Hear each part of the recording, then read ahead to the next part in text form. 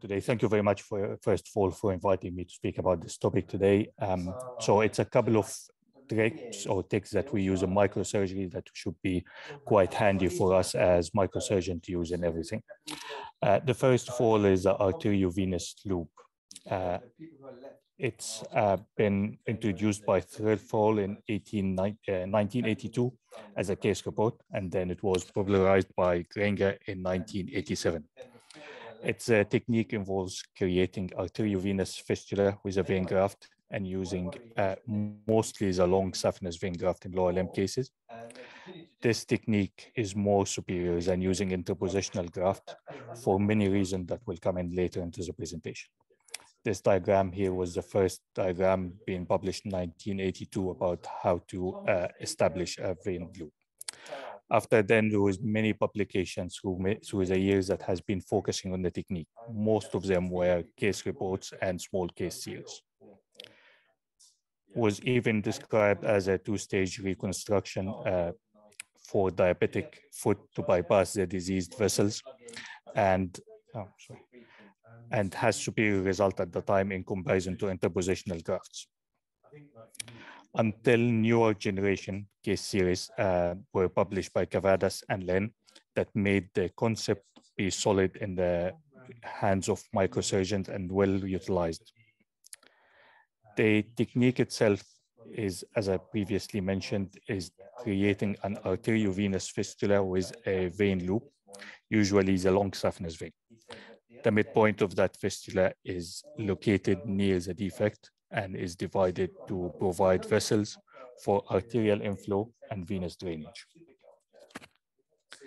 The term loop itself sometimes can be confusing for junior doctors. So the loop is a mean to achieve pedicle length and to provide arterial inflow and venous drainage, so it's to provide recipient vessels.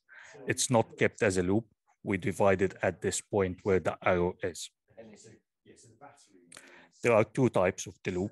So there are pedicled AV loop, where the venous end is left in situ in its bed, and only one arterial anastomosis is performed. And then there is a free AV loop, where the contralateral long saphenous vein or contralateral vein harvested from the other limb, and an arterial and venous anastomosis, both of them are performed to the recipient vessels. And of course, as plastic surgeons, we love classification. So someone came up with one, although I'm not sure it's relevant for any clinical practice. The current debates for it now is mainly about the superiority of one stage over two stages and vice versa. Advocates for one stage say that it only takes 1 hour of flow to maintain the good flow through the loop and causes untwisting to the vein and expand it to the functional size. Will decrease the risk of the steal phenomena due to the drop of the blood pressure through the flap because of the AV loop. It also reduces hospitalization. The advocates for two stages would state that performing the loop under local anesthetic can reduce operative time and reduce the risk of swelling to the flap and the surrounding tissue after 10 to 21 days.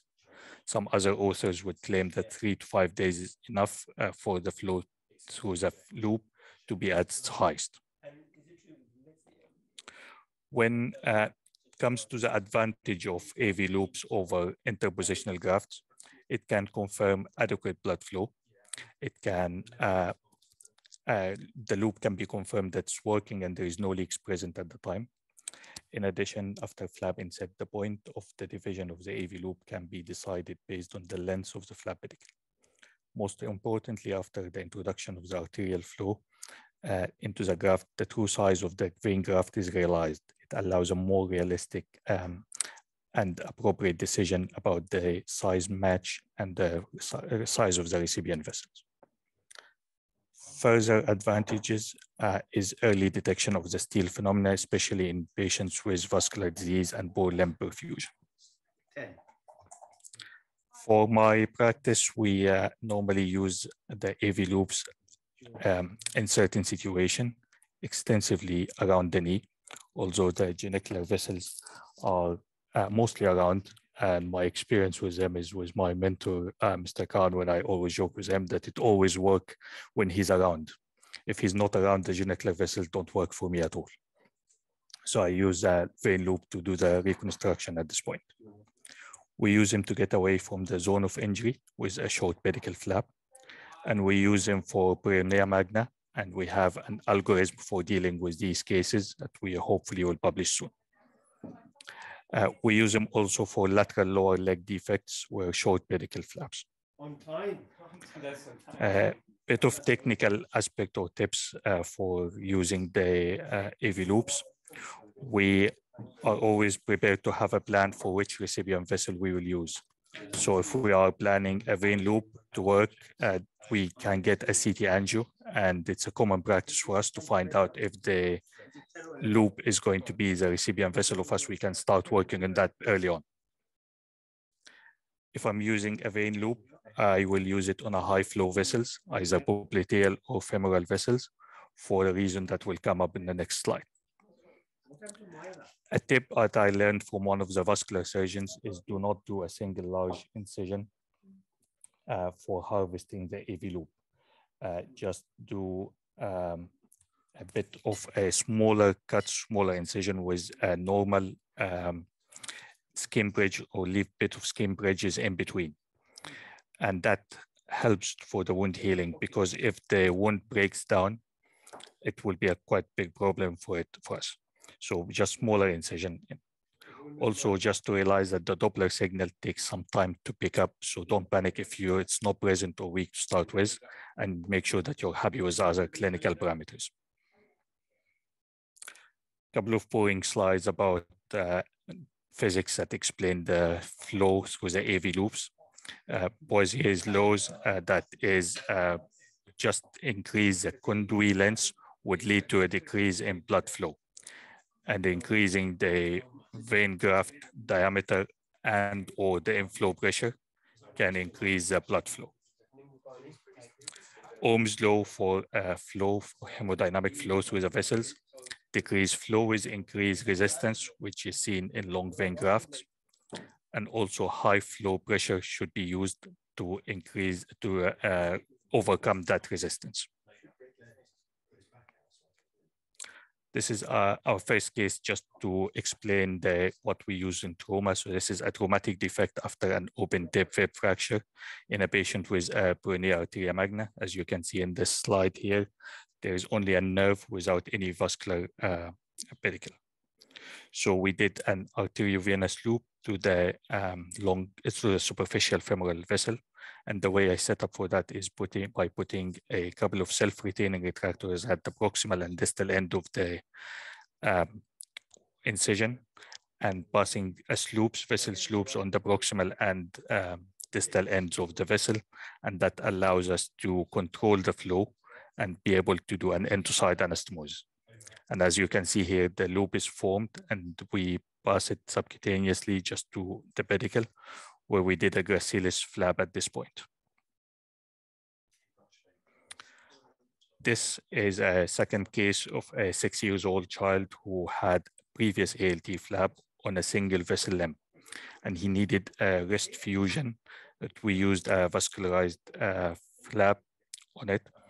Vascularized DCIA flap. So we performed a free AV loop, this slide, and we connected that, we brought that pedicle into the defect, onto the bony defect, and we performed a free DCIA to fuse the rest at this point. The second part of the presentation is regarding flow-through flaps. And the concept of flow-through flaps, in which the proximal and distal end of the vascular pedicle of a free flap are anastomosed to provide blood flow to the distal tissue, was first described by Sotar et al. In 1983, where he used a radial forearm free flap to establish an uninterrupted arterial flow between the external carotid and the distal facial artery for head and neck reconstruction. Followed by Fauché, where he performs a report of an extremity reconstruction with a simultaneous vascular defect using radial forearm free flap. The principal advantage of this flap that provides an opportunity for a single stage composite reconstruction of both soft tissue and vascular defects, making it particularly useful in reconstruction of ischemic extremities and defects from oncological ablation. Again, because we love classification, there is a non-clinically relevant decision to the decision-making classification. Just to avoid the confusion of it, type 3 of that classification is a reversing the flap. Commonly used flap is the radial forearm flap, despite the donor site morbidity and having to sacrifice a major limb vessel. The ALT flap is the winner with over 20 different publications. Medial plantar flap, and a special entity is a venous flow-through flaps, which is a separate entity I will touch upon later on the presentation. The ALT is a favorite because it's a robust, well-known flap that's been utilized, and the descending branch by itself can provide a 20 centimeter vascular defect reconstruction. The indication in our practice, so in my mind, the application of flow-through flaps in major limb trauma is very limited because following the BOA and the BABRA standards, these injuries would require stage reconstruction due to the evolving nature of the trauma.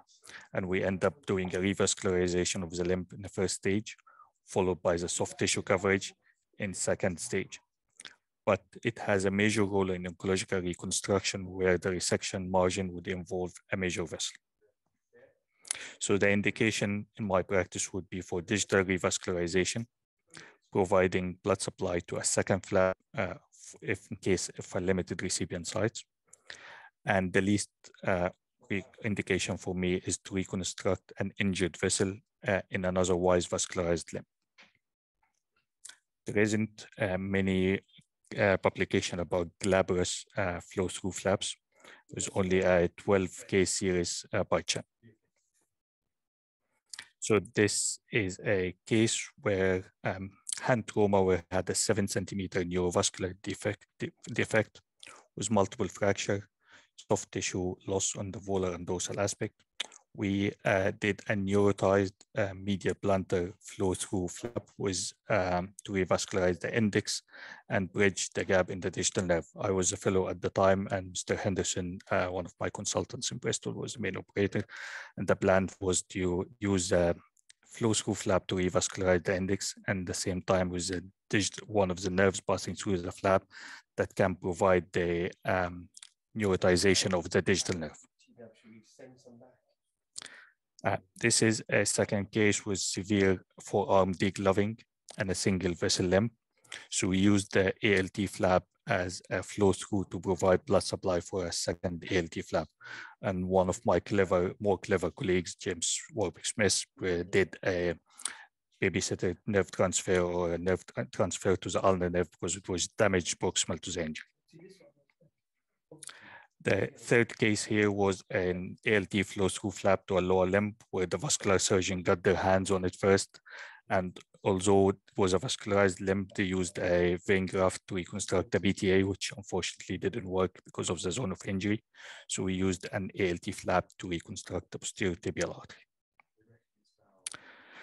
Just because we're talking about the flow-through flaps, I thought I would mention the shunt-restricted arterialized venous flow-through flaps. It is a cutaneous flap based on the subcutaneous veins, most often using veins in the forearm with no identifiable artery. It can be useful for small defects as it's a cheap donor site, and it's not good for revascularization of digits. And has a bit of a learning curve to master how to control the arterial inflow into the flap and prevent congestion. It's something that we are trying to get on for ourselves. So an example of this case is that electrical injury where he had a volar and dorsal defect with loss of one of the digital arteries and digital nerve. So we used the flow-through flap with arterial inflow with the digital artery, and we used the venous drainage on one of the dorsal veins. And as you can see, the almost normal capillary refill through it. And via the same axis to harvest the flap, we harvested some nerve grafts. This is a case just for a traumatic defect in the thumb, just to show the relative donor site morbidity or limited morbidity of that flap. So it's relatively a cheap donor site morbidity. I think that's it for my presentation. Hope it was useful, and thank you very much for having me. Very happy to be contacted for any question. And if anyone is going to the WSRM, my colleague Nick Marsden and I would be delighted to meet you there. And many thanks to my colleague Stephen Ali, who played a very important role of being Sci-Hub to get all the presentation, all the publication that I used in this presentation. Thank you. Thank you very much. No, we're on. It's amazing. Yeah, blown my mind. Can I start with a question about CT angios? Do you just uniformly do that for every lower limb case? For every lower limb case, we just like to know which recipient vessels we're using beforehand. So it helps us in planning the recipient. We don't use it to plan the flap. We use it mainly for recipient vessels. So Ahmed, I'm not clear at the moment. You discussed the kind of relative pros and cons of doing it as a single or two-stage procedure. What do you do? What have you we do a single stage. I think because we use it mainly in trauma, we don't have that luxury of being able to do a two-stage approach. So a single stage for us is a way for it. And have you found that the disadvantages people have talked about in publications to be true in your experience, or not really? I think the flap is going to swell regardless, and there will be swelling in the tissue regardless. I don't think I can personally do a loop under local anesthetic, so I don't think that will save any operative time for me at all. So a single stage, I think, was we saw the benefits of that. Yes, we leave it for running for an hour before doing the flap, so it untwists itself, it takes its normal size, and of course reduce hospitalization. Fine. Okay, so you do the loop as your first thing, and then whilst it's got the, you leave it for an hour, are you then raising the flap at the same time? We're raising the flap at the same time, yes. Yeah. So the loop, we start with the loop as the first thing, just to make sure that we have recipient vessels. And you said that doing it as a single stage decreases the chance of a Steele syndrome. Why is that? Because it will show you because when you do the vein loop, the flow in the vein graft is less. So the flow pressure in the vein graft is less.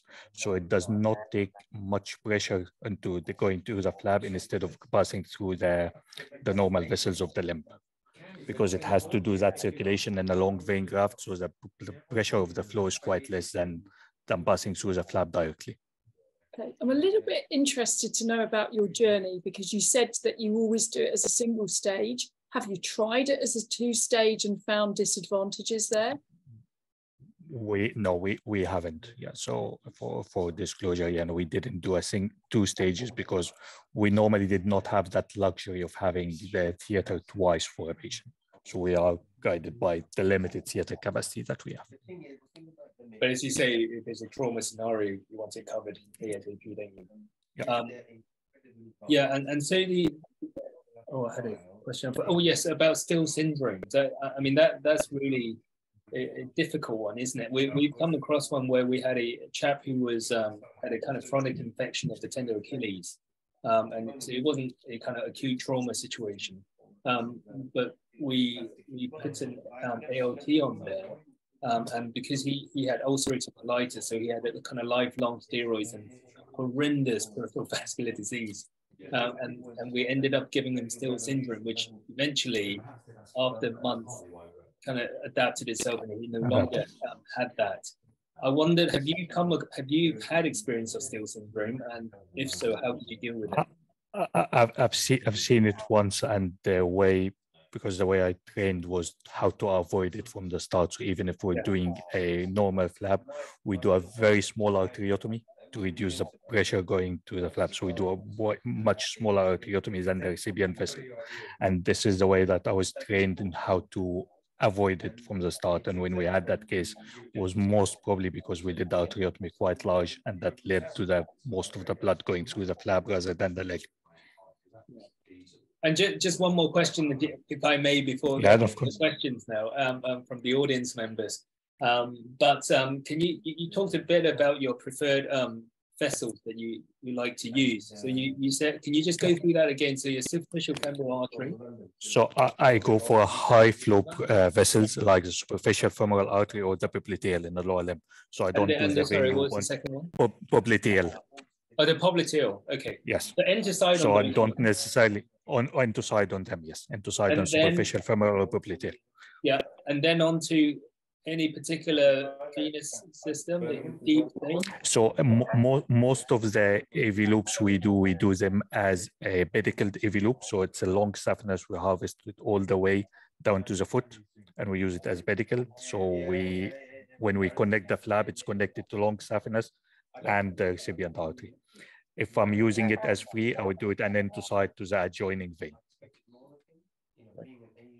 And you talked about pedicled and free. In your practice, are you more often doing those free or?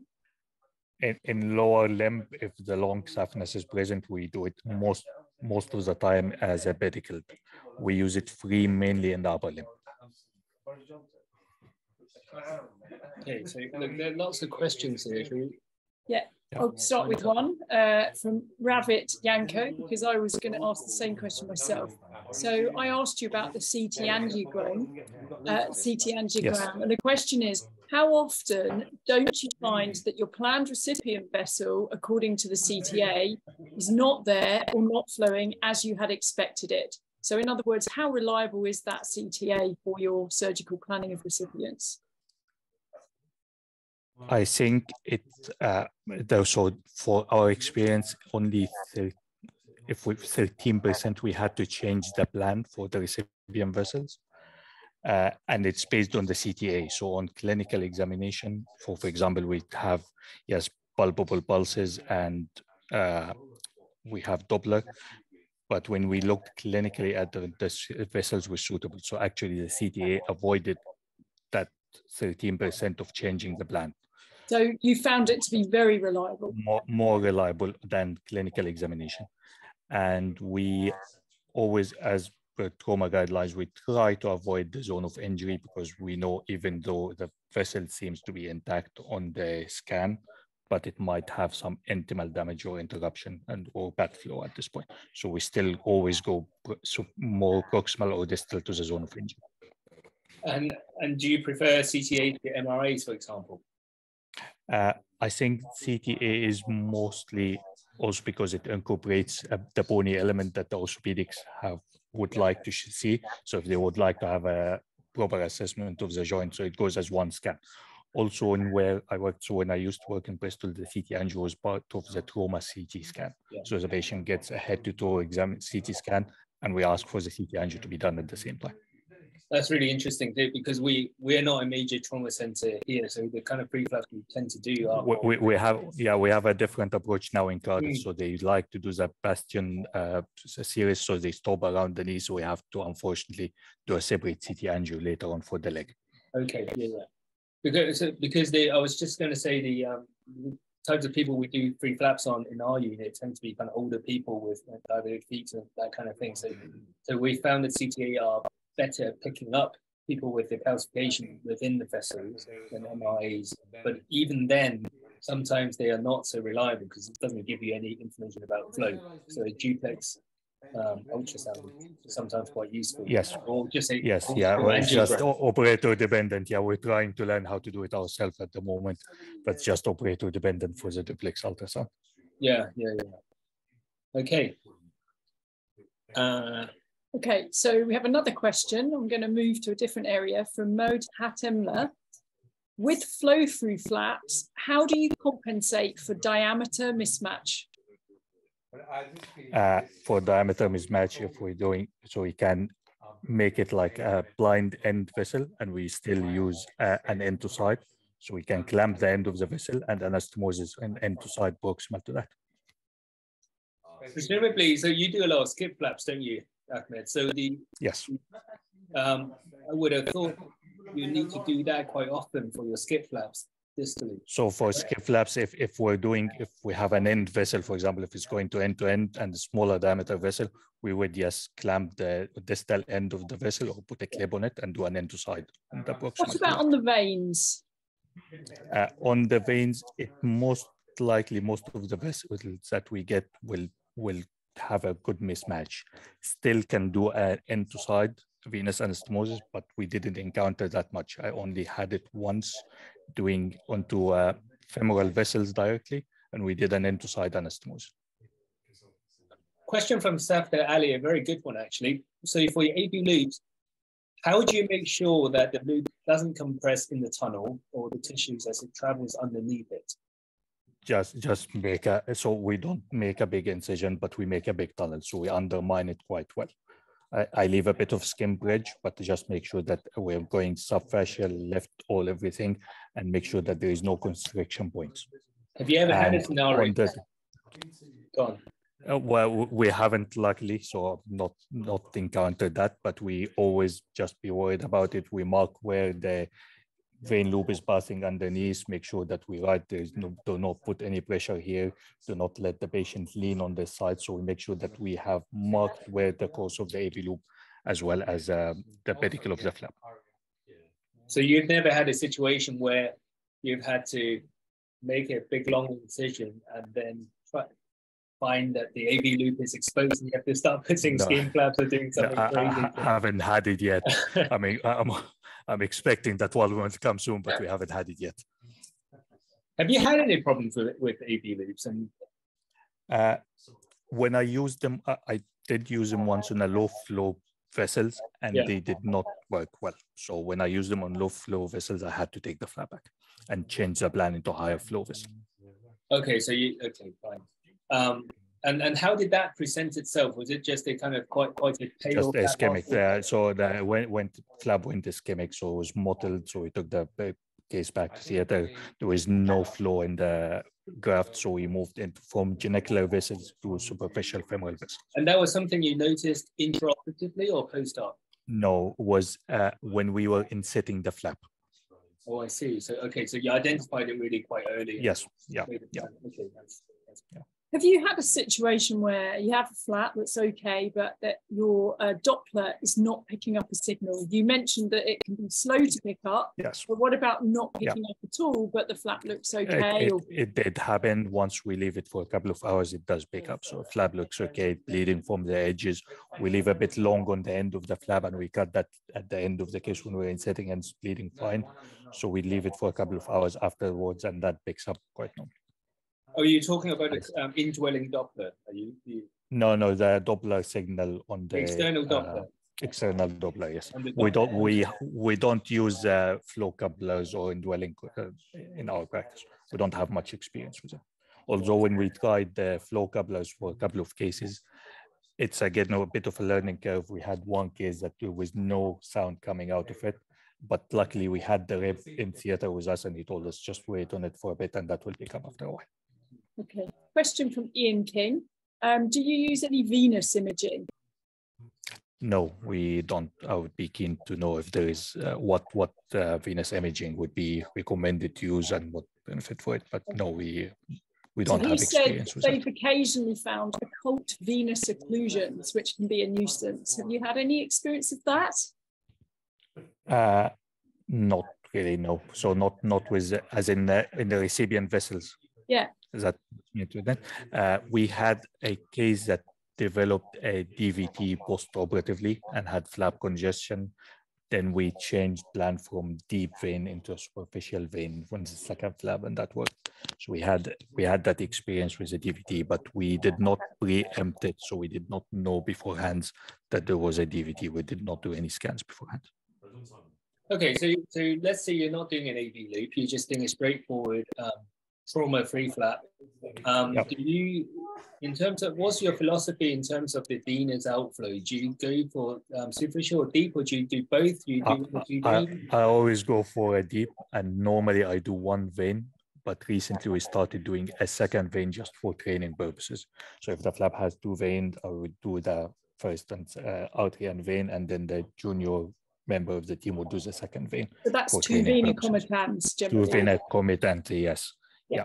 Unless, of course, there is only one vena comitant, but yeah. Yeah. And we aim for the deep circulation mainly. Okay. And do you ever, if you had just one deep vein, would you go for a superficial one as well? Or? If there is a second vein in the flap and we have it in the field, yes, we would go for it. With lots of questions to ask you, so we're branching out our beyond main preference is deep system. Yeah, I don't mind. So look, a very good question from anonymous attendee. If the AV loop is done as a single stage procedure, how is it more advantageous than two interpositional grafts, given the short period of maturation? As I said, in that time that we will leave it to run, that will first of all show if there is any leaks in the graft or not, because there is blood running through it. It will expand its size in that time again it's running, and will show you the untwisting of the vein. If you're using an interpositional vein graft, you will only find out once you start the circulation through the flap. So it gives you a bit of time to see that change or untwisting, unfolding of the size, and seeing if there is any leaks happening to it or not.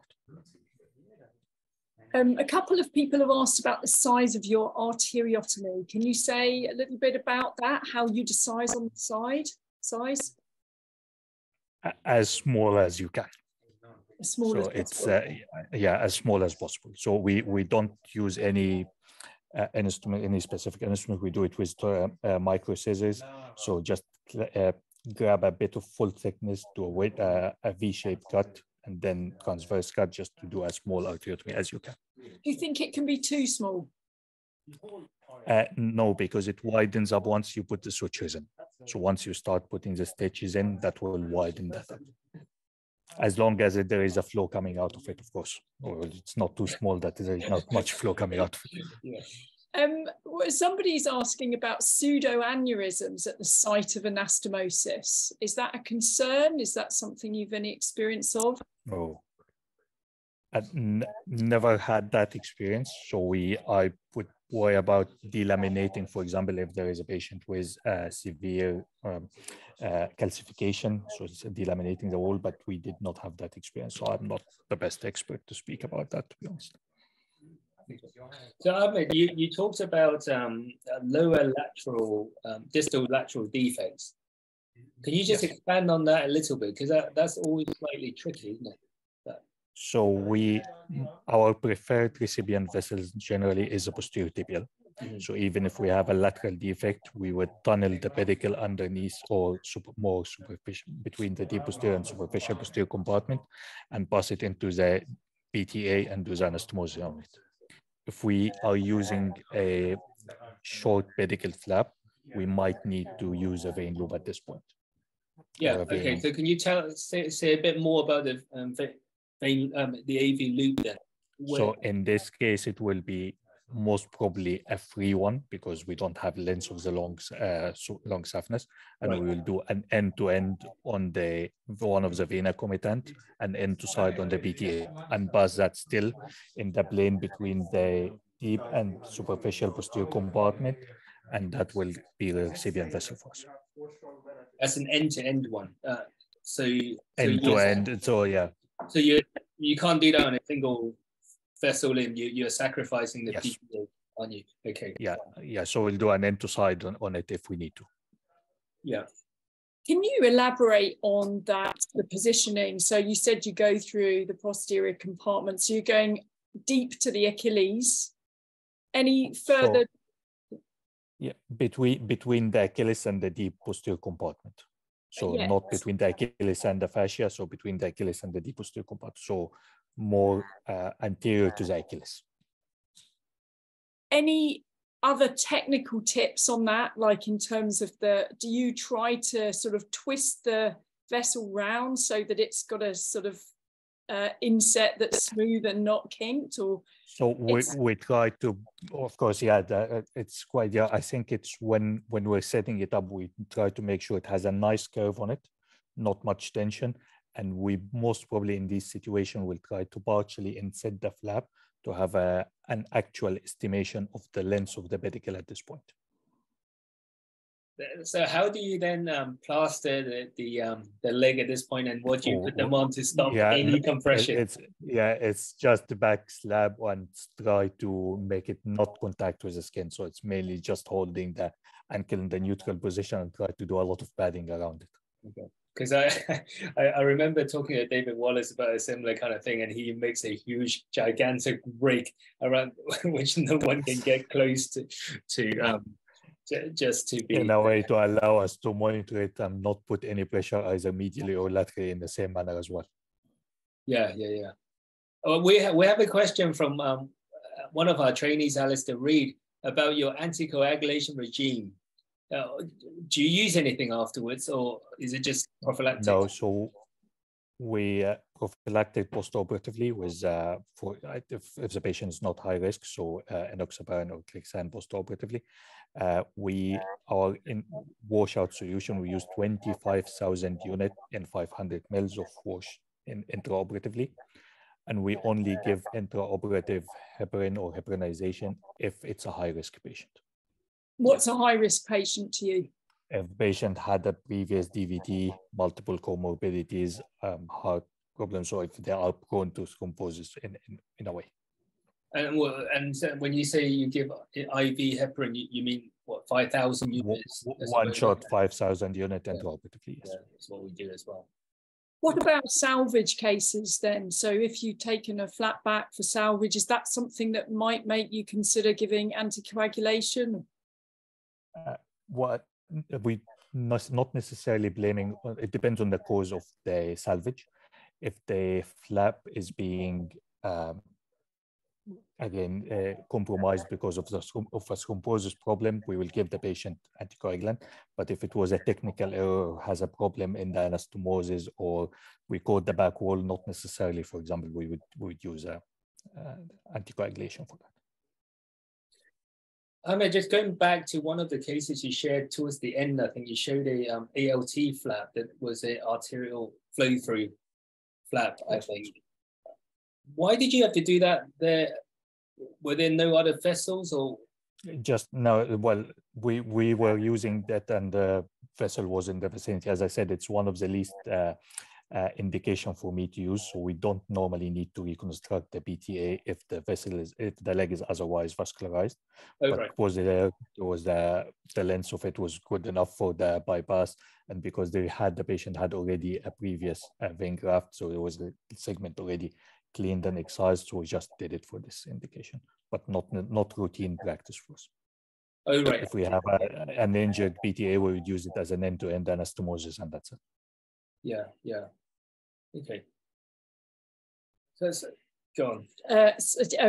We could ask. The questions are pouring in, and we keep coming for more. So we're very aware. There's a lot of. We're trying to get as much as we can out of you. I just wanted to ask about. I mean, there was so much in your talk that we've concentrated on the venous loop, but we haven't really even got onto the flow-through flap yet. But with the flow-through flap, do you tend to have a surgical plan that you're going to do it and then it goes very smoothly? Because I think there are certain challenges with the inset, or have you have a situation where you thought, oh, it would be a nice idea to do that, but you haven't quite managed to technically make it work? Just interested to hear a bit more about your experience with flow-through flaps. Yes. So with our experience with the flow-through flaps, we planned for it extensively because the recipient vessels were limited in this case. We needed to make sure that we have in the limb that we have a good actual vessels. We started with one flap first to make sure that we can actually get a decent length of a vessel to make it a flow through.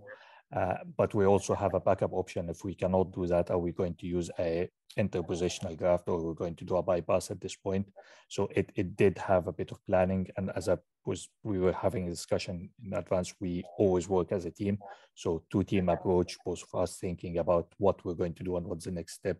It's not a common case that we would be doing a flow through in every single day. It's one of these situations that would happen, and will be one of the cases that will take most of the day for us because of the extensive planning for it. Tell us a bit about we were talking a bit about this offline, but just about joint operating. So joint operating have become more and more of a standard practice for us, especially after COVID. So my colleague Nick Marsden and I, when we started working together in Swansea, we started doing all our flaps together. We find it's more fun, more enjoyable. Each one of us is concentrating on one part of the procedure. It gives us a chance to focus on this part and also to train. Because if I'm taking a trainee through flap raising, then he can take another trainee or same trainee through the anastomosis. And on the next day or the next case, we would switch roles. I'll be doing the micro, he'll be doing raising the flap. It's quite enjoyable, speed things up and help with this decision making. Especially when you have the same wavelengths and you're working together for a bit of time, you know exactly what you are doing. You don't need to speak in theatre. We know each one of us have that part and they're doing it. Can I ask you a question about your personalities? Do they complement each other as well? Do you have differences that you find one of you will work in a certain way that works well or oppositely to the other? Is there a dynamic there that works for you particularly? I think it did help that we both worked before Impress to work together beforehand, and I think we got along. So that helped that we knew once we're starting our consultant post, that will help us in our practice. We generally get on with the same training that we have the same ideas and we have same thoughts. So that again helped us to establish, we know what we're both doing, the same approach. So that's quite helpful for us. We'll be doing the same thing. I'm not sure if he's around and listening to us, but he's listening, so you're saying all the right things. Yeah, well, he is he's more dynamic than me, more approachable than me. So I'm the quiet one. He would be the one who's doing all the chaos in theatre. Is that fair enough, Nick? What about the other team? So do you find that having the same scrub team is very important? And is that something you managed to achieve in Swansea? Definitely, but we did not manage to achieve. When we have the same team or a team that comes in quite frequently, they know what we want, we know how we operate. They're very handful or very handy for us. But when we have a new team, it's really difficult. We have to explain everything from start. So it's not consistent, unfortunately, in Swansea. And it's something that we would hope that we have a regular anaesthetist, regular scrub staff, because that helps a lot with the grants. Any other questions about flow-throughs? It's a question about TISIL. Do you use TISIL with your AV loops or any other anastomosis? No, not at all. I didn't have any experience with it at all. What about length? Marie Song has asked a question about length of the AV loop. Have you ever been in a situation where you found it's not long enough? Yes, we did. And I think at this point, because the flap is not raised at this point, once you do the AV loop, you can decide on how long you need your pedicle on, or if you will need to change a plan for another flap with an even longer pedicle. So it's why we start with an AV loop to have an idea how far we will reach into and how maximum length of that. And having that running in the background or in the start of the case would be very helpful. Any technical tips on just raising the loop? You mentioned about the tip you learned from the vascular surgeon about not tunneling it. Any technical pearls you can give to us in our audience? Using vessels, so handling the vessels, always use vessel loops. So every incision, just find the segment of the vein, just go around it, put a vascular loop and use that to handle the vessel instead of grabbing it multiple times, so don't cause multiple trauma.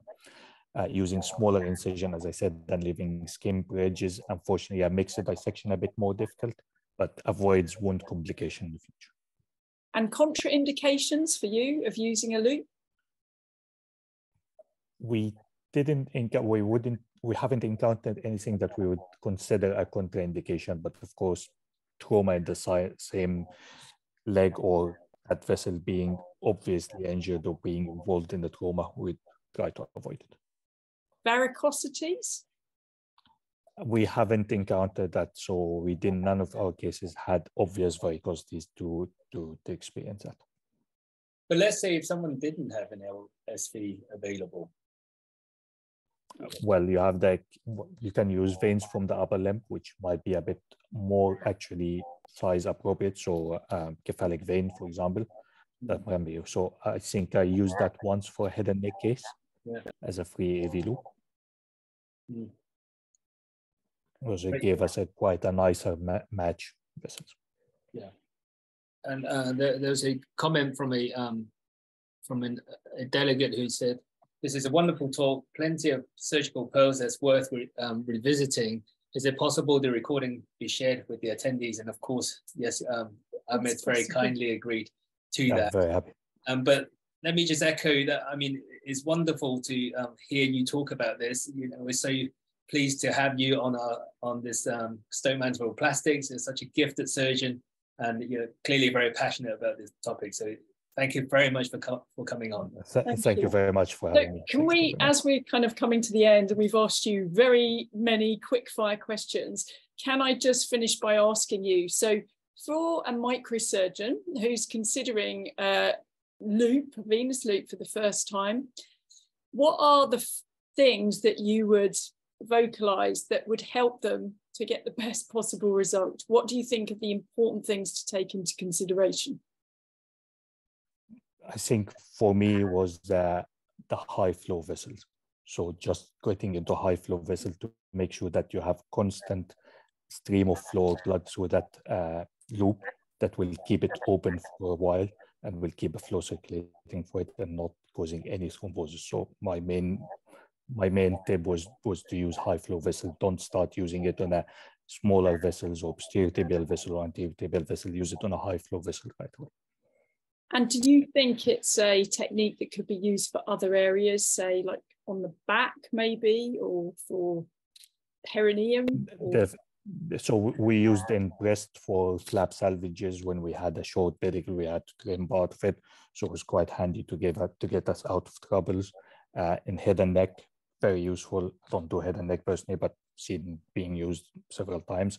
I think, yes, it's a getaway of the zone of injury and give you a length of pedicle, give you a lot of freedom, makes your anastomosis much more easier for the flap. And I think it's a technique that I have a low threshold of using. So whenever I see a situation that I will have to use it, I will go for it right away. Great. Well, thank you very much once again. I think the take-home message is high flow vessels. Yes. Amazing talk. It's very inspiring. Thank you ever so much for coming in today. Thank you very much. And thank you everyone for joining in. We'll have